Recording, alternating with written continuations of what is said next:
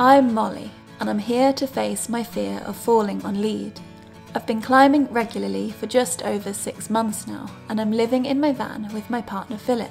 When we met, I taught him how to surf and he taught me how to climb. And although the ocean will always be where my heart belongs, recently the mountains have been constantly pulling me back to them. We spent 6 months in the Blue Mountains. The start of the Blue Mountains was when I first started climbing regularly. My goal for the Blue Mountains was to climb grade 22, which I gradually built up to. I was very happy about that. We are now in the Grampians, and my goal for the Grampians is to climb a grade 23. To get here, we travelled south along the cold and wild southeast coast. We drove along dirt roads searching for waves, dived and spearfished for food, and cooked our catch on the fire, which kept us warm at the same time.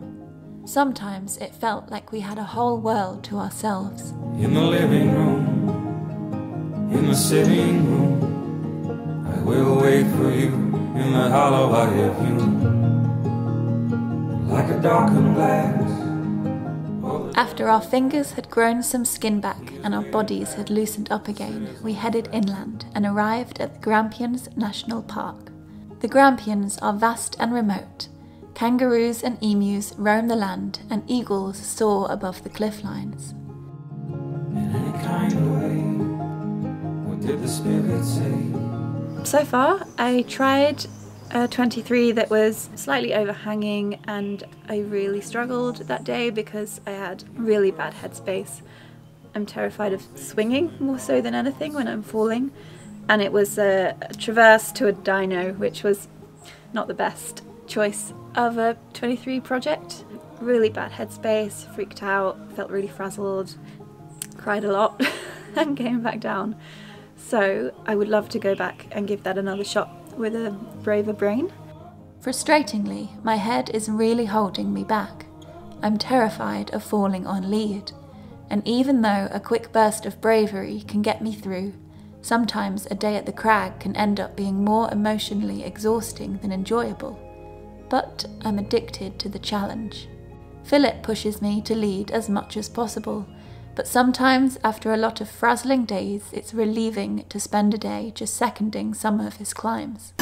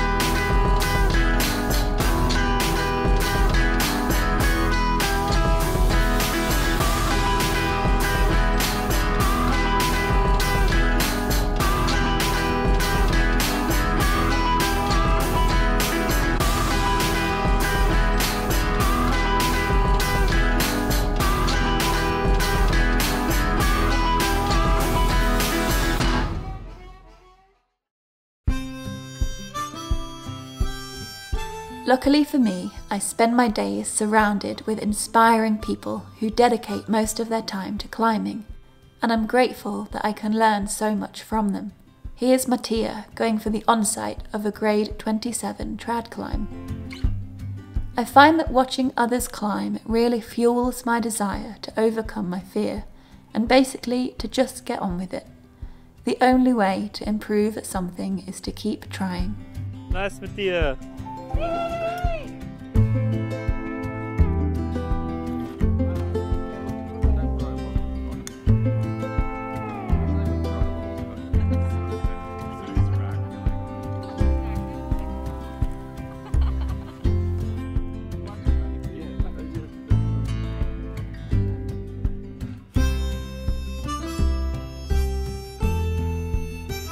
So, the next day, we woke up to a cold and frosty morning with a light haze through the valley. We'd been reading the guidebook the night before and had decided on checking out a place called the Watchtower with a slabby grade 23. It was time to throw myself at the wall again and face my fears. This one here is called Bossa Nova, which I believe is a 7A in Europe.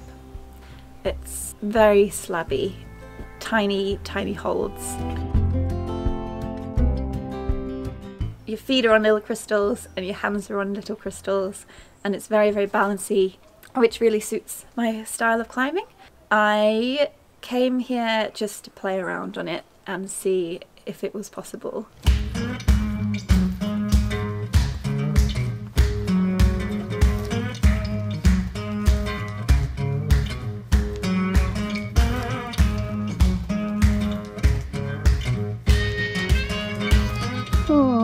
You're okay. You walk this road 1,000 times. You know exactly where it ends, where it slopes, and where it all the cans have up the gates, all the lines are drawn and clear, all who are worn, wayward and torn, you're welcome here.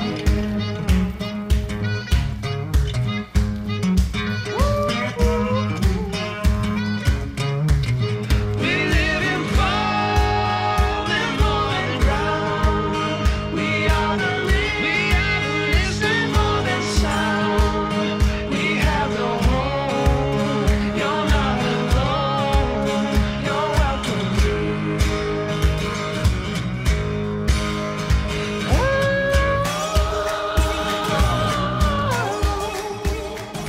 I'm gonna keep climbing. Yeah, good.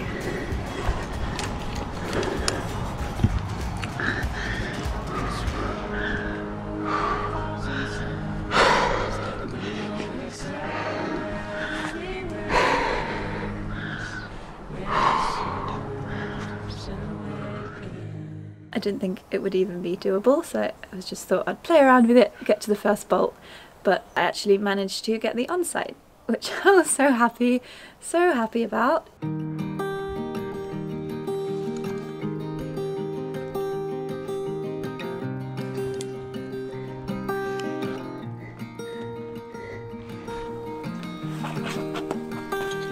Yeah, that's good. The last section is run out, but I thought, well, I'm so close now, I have to keep going.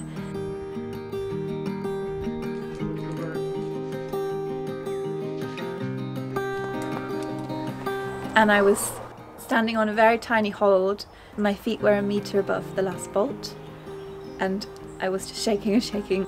I was shouting at my leg to stop shaking. Stop shaking. Should have waited. Stop shaking. Stop shaking. Eventually I waited it, and well, I had the confidence to wait it more, and it stopped shaking and got to the top, got the onside.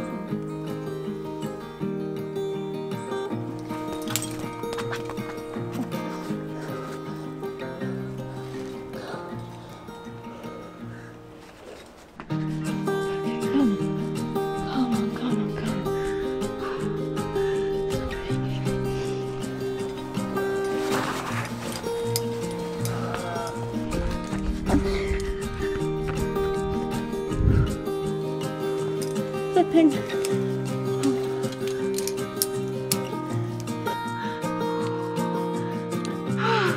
Take.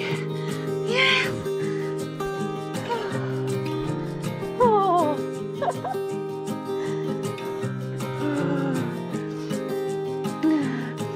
Yes.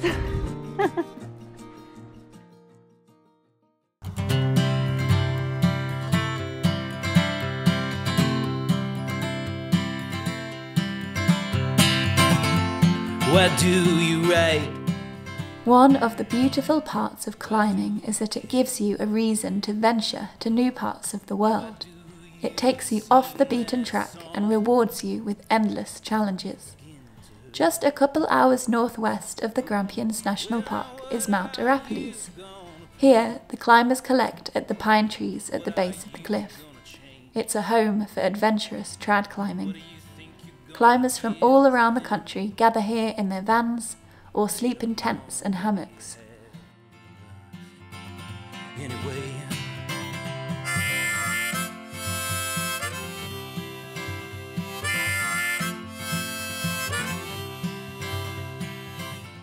You wake to the clinking of trad gear being packed for the day and the chatter of what everybody's about to climb.